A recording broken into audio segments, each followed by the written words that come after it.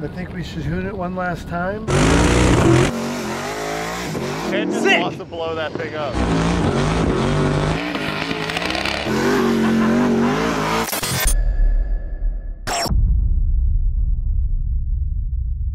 All right, so that's it. We just wrapped Hoonicorn Vs The World, but sadly, that means that's the last project that Ken's gonna be doing with the Hoonicorn for at least the foreseeable future.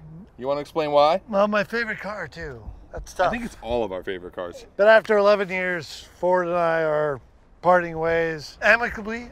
They're seeing other people. Yeah. It's cool. Like, it's an open relationship. So. But I appreciate the support Ford put behind me for all these years. It actually was great, and being able to do projects like this and the Hoona truck and the Fiestas.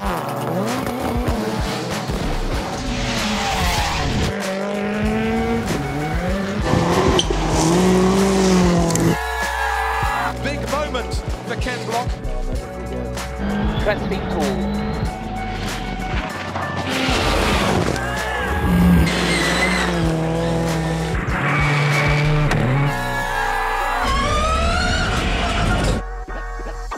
Everything that we got to do was super rad. But time to move on. So today is my final time driving this car. Really? So I think we should hoon it one last time. But before that, I wanted to kind of talk about the history of this little car. memory lane, go back through, yeah. Yeah. Yeah, this is like the equivalent of like scrolling through your ex's IG. That's what we're doing right now. Yeah, just one last time before you hit that unfollow button. Yeah, just one last time before unfollow and block. Yeah. You gotta double them up. Here's the thing about the Hoonicorn. The two of us could talk for hours. I'm more curious as to what John has to say about Hoonicorn. I mean, for me, Hoonicorn? Yeah, no, because like, yeah. This was like, when I got hired on, Gym 7 had just wrapped. And remember, I had my interview, and you go, want to see something cool? It sounded like something from like Stand By Me, right? So we go over this corner. Want to see a dead body? Yeah. You guys want to go see a dead body? And he looks up and goes, look at this. And it was just a fender. He's like, we'll show you. And he pulled it off. And that's the first time I saw the car. And I was like, this is bananas. And that's my introduction to Hoonigan. That was like week 1 of working there. And this is personally my favorite car that Ken has ever built, because to me it's the most relatable, because it's from the 60s. It's an American car. It's got a V8 in it. I mean, yeah, it's got twin turbos on it, but it's still like, it's the most aggressive looking car. The presence of it, it's muscular, it's all those things. It breathes fire. I just think that like V2 is also like equally as impressive, because it's like, how did you take the craziest car and make it even stupider? You know, like you couldn't top it. Like the Hoonicorn was the best car there was, and then add another 2 times the horsepower. So that's a good question. V1 or V2? Well, I think V1 was a bit more relaxed and fun, right? Bigger power band, and it had enough power. V2, it just, like everything, it feels like wants to kill me.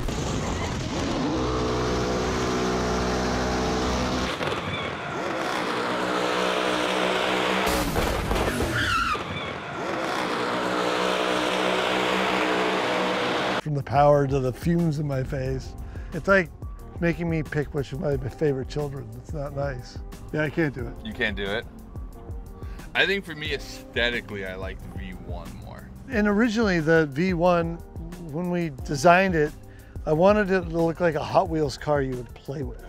I agree, like I enjoy that look, but it's actually kind of complicated. The other one is just like ATVs with, you know, a scoop. Yeah. It is so like Hot Wheels, you know, very like simple, like that a kid would understand. Air go in, you know, like, high horsepower. Vroom, vroom. Yeah. We talk about the design side, like I don't think we really ever dive deep into it, but so much work went into designing this car, and there were so many different variations. We hired multiple artists, and in the end, it was actually Lindsay Ross, who actually worked at Hoonigan and then went to go work at RTR, which is kind of funny because RTR was the one who was building this car. And we worked countlessly to like all the little stuff, like the fact that the fender, like the actual flare bolted on the whole way instead of like just having the bolts here. And when we did that, no one else was doing that. Like the idea that it was, instead of like a full fender replacement, it just flanked the whole side. And part of the reason we did that is we didn't want like the heavy bolts around here that you saw on all the other cars. We wanted it to just feel like this big slab panel that went on. And think about how many renditions we went through for the scoop. like 20 different renditions. Like we built it out of cardboard. Like we did all these things because it was about just trying to get that look perfect. That was like somewhere between paying homage to like vintage racing and like vintage drag cars and all of that, everything that had scoops on it, but then also modernizing it enough that like it fit the rest of kind of what we were doing with this.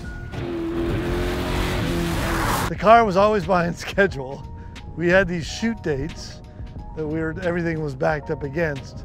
So I did one test out near Charlotte, and there were no body panels or anything. It was all raw, but we just had to prove that it worked because the way that the engine was placed in, because the diff had to sit up front, everything had to be quickly tested.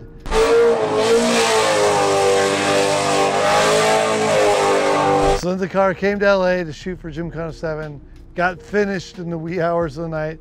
I went and shook it down in a dirty parking lot next to Hoonigan. Yeah. And then shook it down behind Old Hoonigan in Old downtown Hoonigan LA, which in means downtown like LA. a parking lot like this big.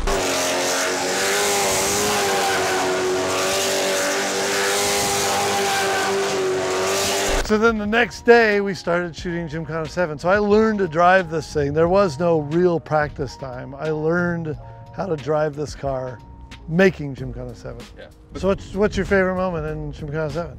I really love the water drop in LA River.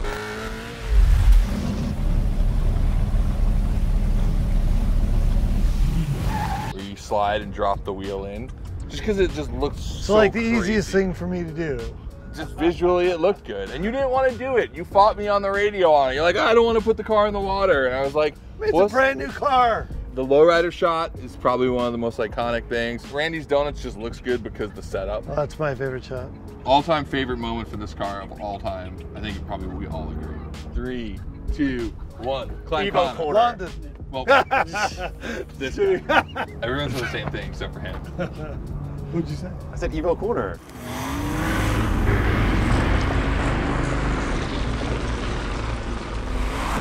That's like the move. Yeah, Evo corner. I didn't know we were jumping so far ahead. Brian just wants to erase London. At some point, Ken and I, like, you know, we decided to see other people, and Ken went and dated the Top Gear folks, so they made a video in London. I don't know, I haven't watched it. Tell me if it's good. Maybe be careful. Well, so you took a car that was crazy, then you made it crazier to do the Gymkhana video. Like, was it like, hey, we need turbos? Like going into it, you're like, we need this already, or did you try out? Well, no, because for Gymkhana, we knew the altitude affects the power so much. Yeah. And with it being normally aspirated, it would rob it even more. So what do? You force the air in there to get the horsepower. So, and then, you know, because we didn't want to deal with intercoolers and stuff, methanol. And then one of my favorite things though was Gymkhana 10, doing all the things that we did in Gymkhana 10, but then we had the down day in LA where we shot all the slow-mo stuff because we had the Phantom camera. And then we made a whole Christmas Of shooting fire. a whole Christmas video that's how long? It's an hour long or 2 hours long. And Brandon Steinekert, the drummer of Rancid, actually made holiday music for it, made 5 tracks, and it just repeats, but it's all edited to this slow-mo footage of the Hoonicorn spitting fire. We also did toe nuts that day as well. Yes.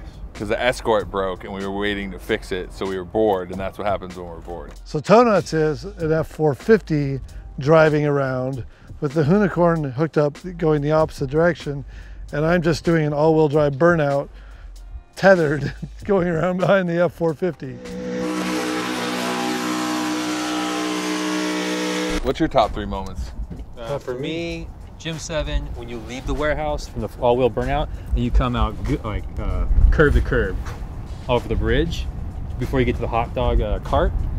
I super love that one. I will not lie though, the jump in London in the underneath, pretty sick. I like that one. And then I Chris, wasn't allowed to jump the car. and I will also say when Chris Harris did his ride along with you, he looked genuinely terrified. Yeah. That's that another was good really one. good. I forgot about that. Chris that was is- a really good moment. Zach, top 3 moments. Number 3, Gymkhana 10, the reverse entry in Detroit, and where it like drops in the slow-mo and comes back. It just looks cool. That And reverse entry is It's all time. Lafayette corner. Gym 7. I really like all of like the really big shots we were coming in. Like basically right as you're coming off the 6th Street Bridge, Yeah, 6th Street Bridge slide on, like, off the 6th Street Bridge, right? Yeah, like you can see the police cars that are like blocking traffic in the back, but it's just like a cool looking shot because there's this like gone in 60 seconds type feel. It's also like one of the most iconic film spots in all of Los Angeles. Yeah. Well, it was. Now it's gone. Yeah. And then, you know, Evo Corner. It's just cool. Vin, top 3? Oh, I'm not playing this game. It's all sick. It doesn't, like, there's no single moment to pick out. I mean, I got excited watching Ken smash through gears in a straight line on this drag strip. So, like, it's the Hoonicorn. Everything it's done is awesome. No pick. All right, top 3, I would say the chained up moment in the warehouse, because it was something that I kept wanting to do, and Ken said that's dumb, but it actually made sense for the Mustang. I will give him credit. I will give him credit. That was Brian's idea. But it was something that made sense for the Mustang because we had to explain to an audience real quickly that it was all-wheel drive. Like, that's what made this thing special. And still to this day, like, that still of seeing all the wheels spinning, I think it's actually a shot that Ron got. It's just still one of my favorite shots of this car. Then Evo Corner, it's just like probably one of the best filming moments I've ever had. You know what, I actually have to say, a weird one is the testing, and I wasn't even there for it.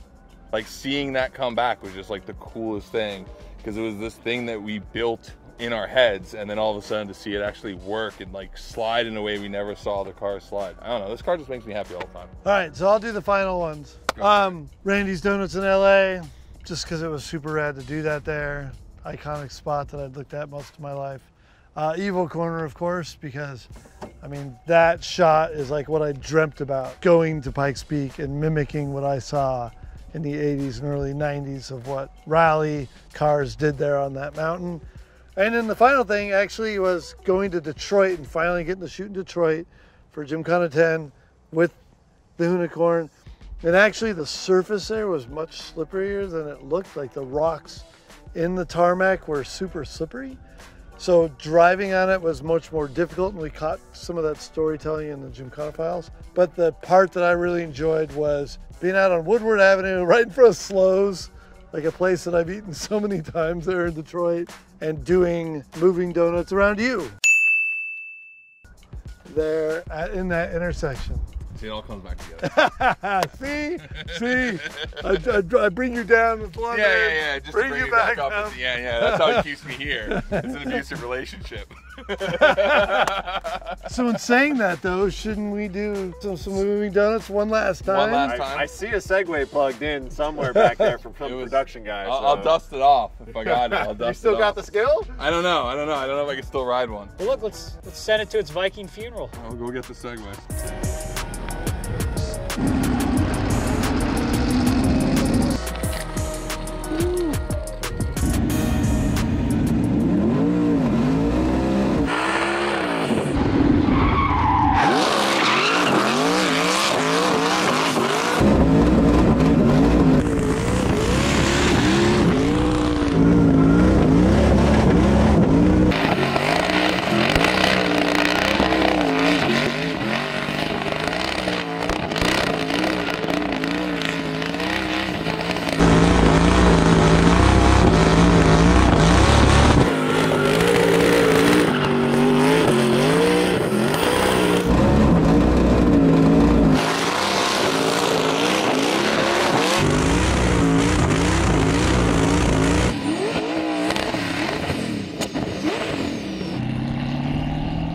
I'm a front clipping boy. Are you guys ready? Sure.